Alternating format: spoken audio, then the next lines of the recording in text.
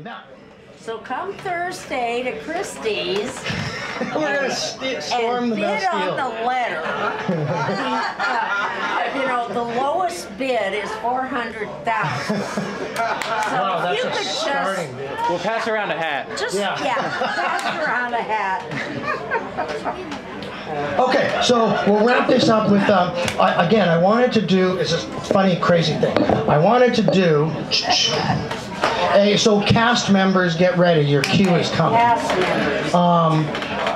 When I was out in Lowell last year for the Lowell Celebrates Kerouac, which I highly recommend. Anybody who's into this, go to that. I mean, it's because it's this little mill town that's very much a little town, and all of a sudden, like hundreds of Kerouac people come to town and take it over, and it's just great. And so everybody you meet on the sidewalks and the cafes and the bars, everybody's there for Jack, and so it's really fun.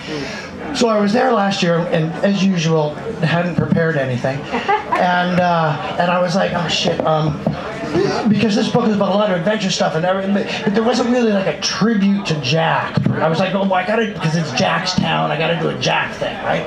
So I figured out this part in the book. That's actually a recorded conversation between myself and a professor and a couple of other people who were attending the conference, all talking about Jack, and it was like perfect. So I did that there. And then I was coming here, and I realized this has also got like about the most New York content of any part of the book. And I was like, man, I'm really glad I wrote that chapter. Because it was like, it was the one for there and the one for here. So this will be a sort of theatrical dramatization or staged reading, I think they would call it, of this passage that happened in Boulder. Hey, Walter, you're the opening. Yeah.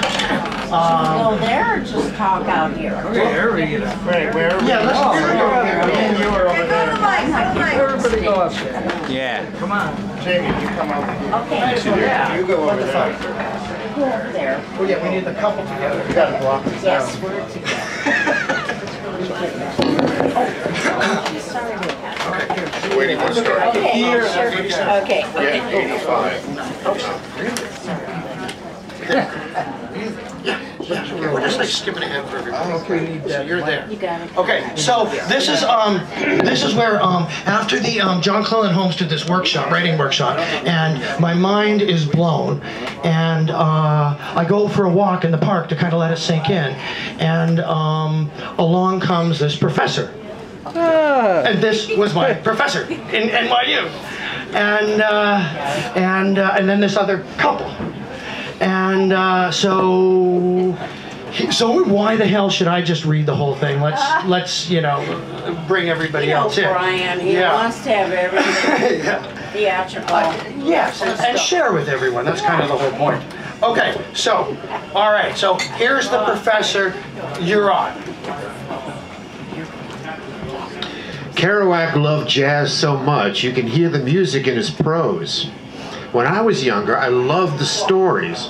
Now it's not so much the story. I relish the language. It's his voice, his command of his instrument. I know the book so well now, I just pick up one and flip to any page and start listening to his music. But what about you? Why are you here? And I gave him the nickel sketch backstory, and then he goes, But why did you come halfway across the country to go to school on your summer vacation? okay, let's see. Well, I love Kerouac's writing, like you said. I began holding out my finger to start to count the ways. He writes about cool stuff. He was so influential to so many major people, you know, from Lester Bangs to Jerry Garcia. And he's writing about real things that happened. Like, it's not some fictional story set in some imaginary town. For one thing, it's usually either in New York or San Francisco. So right there, that's cool. Or you're on the road, and that's a place I always want to be. But he was there when everything was happening in New York. Abstract expressionism, method acting, bebop, and he was the writer. That whole era is so fascinating. I think it's the most exciting time in American history, other than, I don't know, maybe San Francisco in the 60s. But New York in the 40s and 50s, man, that's when it was happening. I live with Phyllis Condon, the widow of Eddie Condon, the jazz band leader. And she's still totally with it. She knows more about what's going on in New York on a Saturday night than I do. And she talks about this cross-pollination a lot. How everybody hung out in the village. The musicians and actors and writers and comedians and painters. And they all drank like fish in a kettle. And that was a magical time. That Jack was there for all of that. Rebel Without a Cause, The Wild One, and he was the writer's wing of the party. And it was a hell of a party. That's what I was saying about Kerouac being an entry to a whole other world, or a series of worlds. Yeah, and there's that whole music thing, and how that goes both ways. Like, on one hand, he's turned me on to Charlie Parker and Monk and all this stuff I don't know if I ever would have gotten around to. Then, you can see how, like, Springsteen or Dylan or Tom Waits or something are telling Jack stories about the same types of people. Like Springsteen's The River that just came out. That's Jack. So he isn't just turning me on to his music, he's turning me on to my music. That's really great. The door opens both ways. Yeah, and also, Jack is so confessional. You're at the bottom of page 8 of it. Just follow along as it goes. Yeah, and also Jack is so confessional. Maybe it's his Catholic thing, I don't know. But he's so honest, and it's like he's a friend writing you a long letter about Joan Anderson or Cherry Mary. And you sort of get adopted into the whole family. Mamere and Gerard and Nin and all that. But more Neal and Carolyn and Gaby and Johnny and Alan and Burroughs. It's like, I can't go to and read books by Holden Caulfield's friends. Or Vonnegut's characters. But with Jack, just about every character has his own book out. Or a bunch of them. Right. That's great. Sorry, that's my neck. And just then, this couple came walking along, who I think have got their cues set up about now. I'd seen them around. She was a real chatterbox, also known as... but always had this quiet, serious guy with her.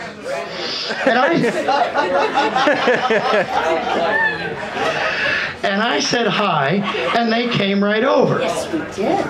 It was like this cool thing was already happening, where we were all at this kind of crazy summer camp together, with all these wayward spirits who were drawn like sprinkled iron shavings from across the continent by the magnetic pull of Jack. And since there wasn't that many, you're not reading this, sweetie. And since there weren't that many other students around this abandoned campus in the middle of the summer, it was really easy to talk to people. Nobody here but us freaks. Bob, the professional inquirer, asked why they made the trip, and right away she was jibber jabber jamber julin. You know, I read a lot of writers. I'm a big reader. And Jack Kerouac, well, his road books, they have something I haven't found anywhere else. I love it. An opening. To people. Yes. A little more. We're always supposed to care for the least among us, but nobody really does that, not even in fiction. But Kerouac, even when he got famous, he didn't start hanging out with Dick Cavett and all them, but would stay in the flop houses and spend time with street people, real people, not phonies and posers. He was more like Jesus than all your Godspells and Jesus Christ superstars put together. You listen to people. Yeah, that's what I get too. You know, they're real people, not some fictional Hemingway lion hunter or something. I'm taking ear training at NYU for music, but Kerouac is like ear training for voices. Whenever I read him, I get way more aware of the people around me. Like, every person is a character. Everyone is interesting in their own way. He makes your whole day like a novel or a movie. Like everything's part of some grand story, and everybody you meet is in it. Me. Yeah. Yeah, that's it. He was open to everyone. He's always meeting new people. He seems like he'd be fun to go out with. Yeah, he was. I mean, just to hang with, honey. Did she drag you along on this? Well, I'm getting my master's at Boston College in American Lit. And he paused, hoping somebody would say something else, but nobody did. I gave her On the Road right after we met to see if we'd get along or not. So you're the problem. What was it that got you into Monsieur Kerouac? He asked, surgically cutting through the surface with his quizzical knife. And just like that, Quiet Man opened right up. Okay. It's opening up. Well, there's all kinds of escapism. Romance novels, Heinlein, Harlan Ellison, Stephen King. But Kerouac was writing about actually escaping the same mundane existence that leads people to science fiction, or pulp fiction, or television. But Kerouac was writing about very real ways out. Like 50 ways to leave your lover. Yeah. Slip out the back, Jack. And we all caught the Kismet name check and laughed. No, but I think this is why he reaches so many people, and for so long. It wasn't just one book or one way out. He had the road. This is the whole thesis. Which is one way, or a valid way out of town, a lousy relationship, a bad job. It's a direction, right? But like if there's the Dharma bombs that points to the mountains, getting back to nature. You go for a hike, get away, and then there's the whole message through drinking and bar hopping, the subterraneans. Or there's the everyman fantasy of jumping out on a ship in the open sea, Vanity of Dolores. Or there's staying at home and escaping through your imagination and childhood memories, Dr. Sachs. Or everybody wants to sneak away to a cabin in the woods with their friends, Big Sur. He offered all these different routes that if a reader was at all prone to his style, that was something that would speak to it. That's good. The professor said, quite seriously, academic to academic. I mean, he's so often portrayed as this one-trick pony, this on-the-road guy. Tell me about it. Right? But how can you lump visions of Gerard or Scripture of the Golden Eternity in with the Subterraneans or Visions of Cody or Old Angel Midnight or The Town of the City? If his name wasn't on the cover, you'd never believe they were written by the same person. So yeah, this guy's worth traveling across the country to get to know a little better and to actually meet the people he wrote about.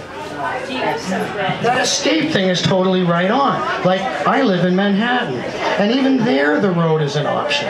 Like, you hear people say the road isn't really there anymore, but I live in the densest populated part of the country, and about a minute after you cross the GW Bridge, you can hang a right on the Palisades Parkway, and this beautiful tree-covered road to the forest alongside these cliffs. I mean, from Greenwich Village, you can be on the road in a matter of minutes and pulling into some open road in the I'm pulling into a diner, listening to total strangers from another world, and order yourself some apple pie and ice cream. Yeah. And just as they were laughing at my reference to Jack's favorite road food, the cassette in the deck came to an end and loudly clicked off.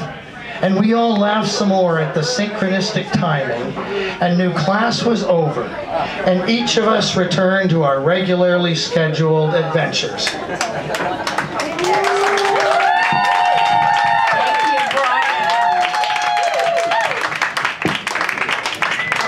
What a crew. Thanks everybody for coming out to the Kettle of Fish. What a place. Come back to this place. We are literally subterranean. We are literally below the surface of the street. And the underground continues in New York City and all over the world. Thanks to everybody.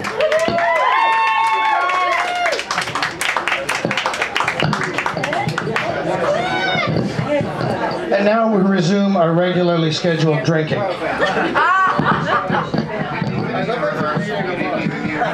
better than that. Wait, keep it on. Keep it on for a second.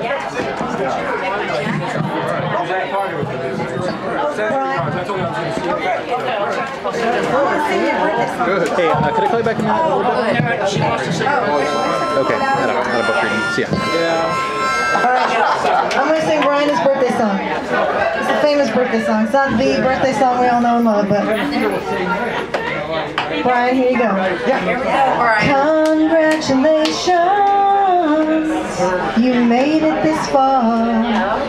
Congratulations on everything you are. When you think you know we're doing nothing, to me, you're a shining star. Congratulations, you made it this far. There's more. They say that sadness and pain makes you a little bit deeper. They say that love and kindness will lighten up your load. They say that every mistake you make makes you a little bit wiser. Congratulations, you made it this far. Now there are times when you give up, and there are times when you give in, and there are times when losing is the only way to win. And there are times when troubles come knocking at your door. But let me tell you, Brian, there's a whole lot more. There's a little bit of greatness in everyone you meet, and there's a little bit of fabulousness just walking down the street. And there's a world of wonder in who you are. Congratulations, you made